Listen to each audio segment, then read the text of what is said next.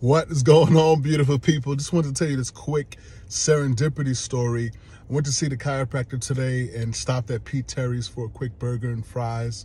Wasn't quite enough as I do intermittent fasting, and so I decided that I would go to one of my favorite spots, which is the happy hour at Cheesecake Factory.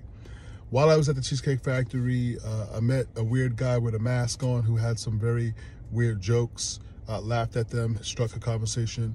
And then before I was about to leave, I ran into a woman whose name starts with an S. Let's just call her Susan, for example.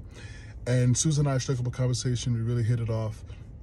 And it led to her telling me that she works at a big insurance company who is looking to bring in some trainers and speakers to help their teams get ready for potential transitioning to new jobs. So you never know where super connecting can happen.